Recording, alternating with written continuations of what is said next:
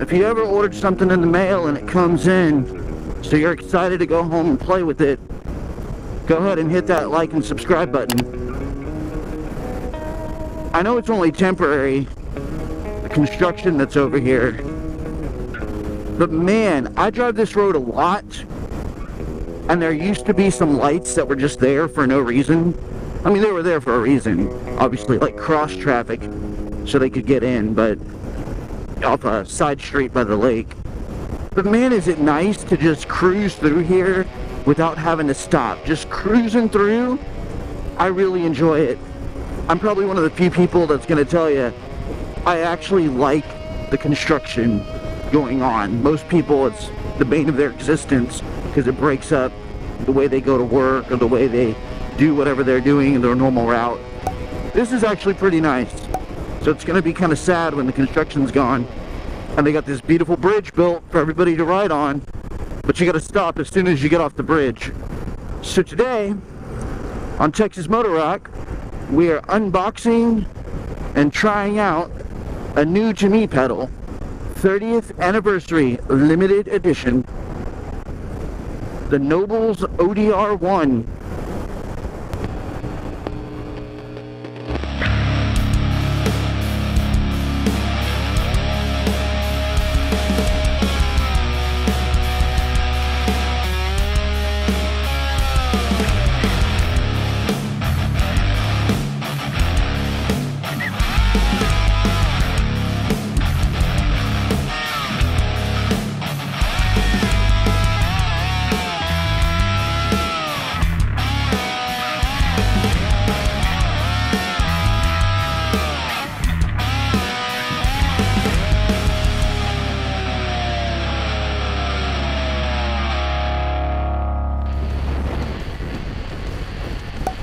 So the Nobels pedal is famous in the country circuit for being the overdrive that people use. It's not like a tube screamer and it's not like a clon. It does something different. A lot of people call it a natural overdrive. It kind of takes your guitar tone. It doesn't really tighten it up. It just kind of expresses more of what you want out of it. Where a clon and a tube screamer have a mid hump. So guitar having a lot of mids, that is what you want to hear for kind of driving push in a mix. The clon and the tube screamer work in rock and blues and things so that you can get that mid hump to push in out of the mix when you got drums, bass, vocals going on. So not so much with the ODR. It's kind of more known for being a very light overdrive. It's not really metal. It can get some hair to it. It's got some headroom. You can also run it in 18 volts instead of 9 volts, so you can have even more headroom. So I ordered a limited edition one because I want to try a couple of ODR pedals, and this is the first one I could get my hands on. And I want to experiment with using it in different contexts, but for today we might end up using it in just a little country track. I'm going to run it into my Gibson Skylark.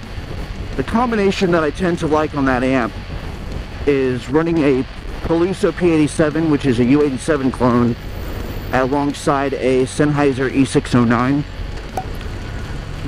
And because I don't have a real analog delay, at least not one with tap tempo, the closest thing I'm going to run to have a little bit of ambience behind it is going to be my Boss Giga Delay. It's the DD20. It's an older model. I've had it like 20 years. But I'll use the Boss Giga Delay DD20 on the dual setting, which means it's going to be putting an eighth note into a quarter note. And that's it. The only other thing I'm going to use is a volume pedal to kind of do swells and to drive it into the delay. So let's get to the studio and check out the unboxing. So in 1993, a company named Nobels entered into the pedal market and came out with what's called the Green Natural Overdrive ODR-1. That pedal went on to become a Nashville staple. Country artists were using it on every album. Pretty much In the 90s and the 2000s, they kept using them. That's pretty cool. And it became such a staple that it was like the hidden treasure. The company ended up making a lot of money off the originals. But then the designer left the company. So then the company, they reissued their famous ODR-1 natural overdrive pedal. And they decided to make it in gold. Oh, look at that. I don't know if the camera will pick that up. There's a little guitar pick. That's so cool. 30th anniversary. Put that down. Limited edition 30th anniversary ODR-1. 4400 of 5000. Guess a sticker. And check that out. If I can get this thing out of here. Look at that.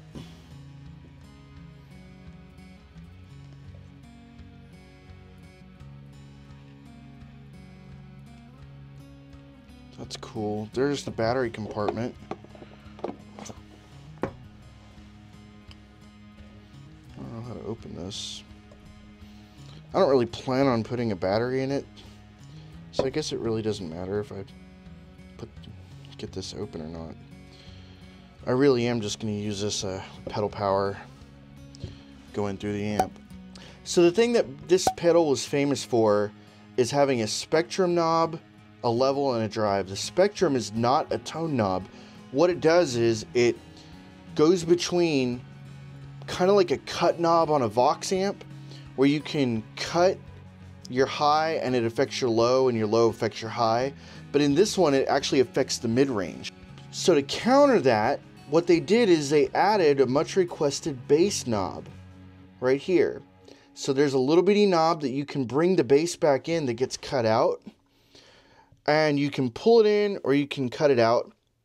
And that was mainly because some people felt like it was adding too much bass if they were playing a humbucker guitar per se, or they were maybe even some tellies, maybe too much bass. So with the bass control, some people wanted to have the ability to bring it back in or take it out.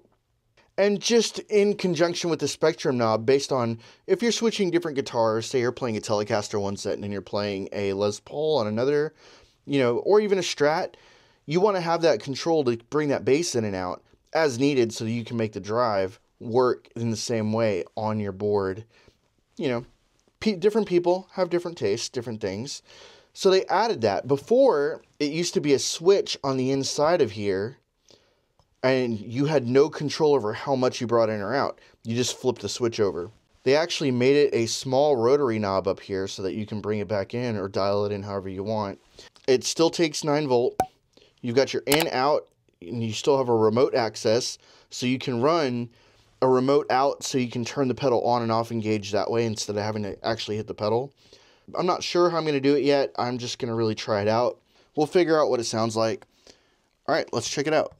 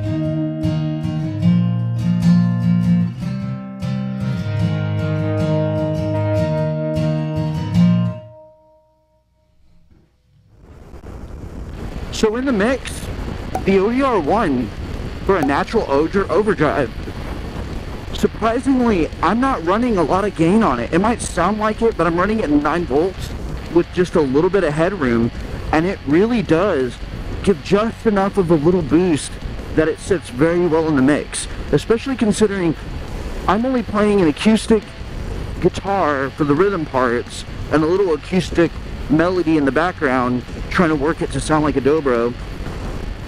But that electric sits really nicely in that mix.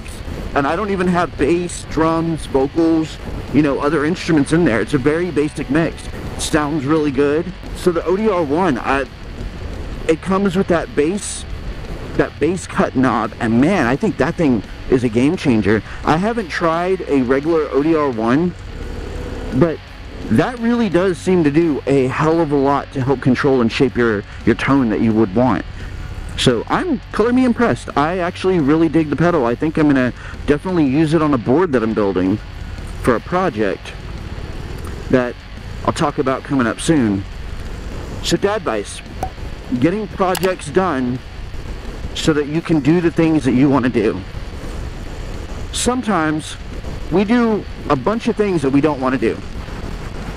And that could be just a simple thing of mowing the yard, you know, working on the fence, doing basic things, cleaning house, doing laundry, whatever it is. There's other tasks that we have to do in life in order to be able to get to the things we want to do. And instead of procrastinating, you set the example whenever you actually do those tasks and get them done. And if you can, include your kids. Have them come help you. Have them see that it's something they can look forward to, and then reward it afterwards with something that they can get out of it. You know, give them a treat. Maybe share ice cream with them. You know, take them out for a little drive. Do something with them so they can see that there's fun that they can do after, but you have to do the tasks now to get to the fun. And sometimes the tasks aren't fun, but include them. And I know I've said it before, including them, I know it's hard. Sometimes it's easier and faster if you do it yourself, but it will pay in dividends if you actually work with them and have them try to help you. Take your time, have patience, slow down the process, and actually show them.